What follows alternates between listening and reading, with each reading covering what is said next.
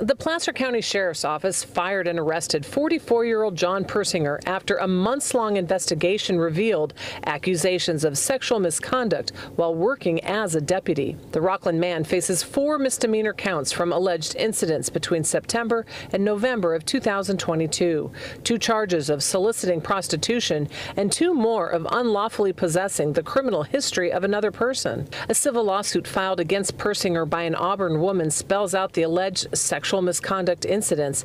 She claims her civil rights were violated by Persinger, accusing him of sexual assault by duress and coercion, by threats to retaliate, sexual battery, assault and battery, interference with civil rights, and gender violence. The woman claims Persinger came to her home in his patrol car and in uniform to take a theft report in September of 2022. But the court documents reveal her terror grew as his presence turned menacing when he showed her pictures on his phone of her on an escort website. She said she had no choice but to engage in sex acts.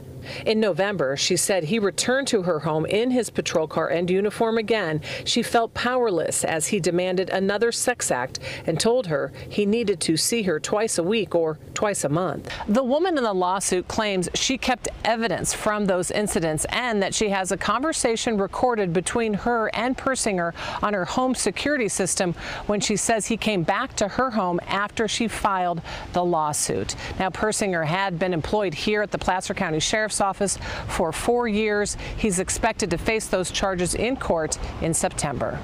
Reporting in Auburn, Michelle Bandur, KCRA 3 News.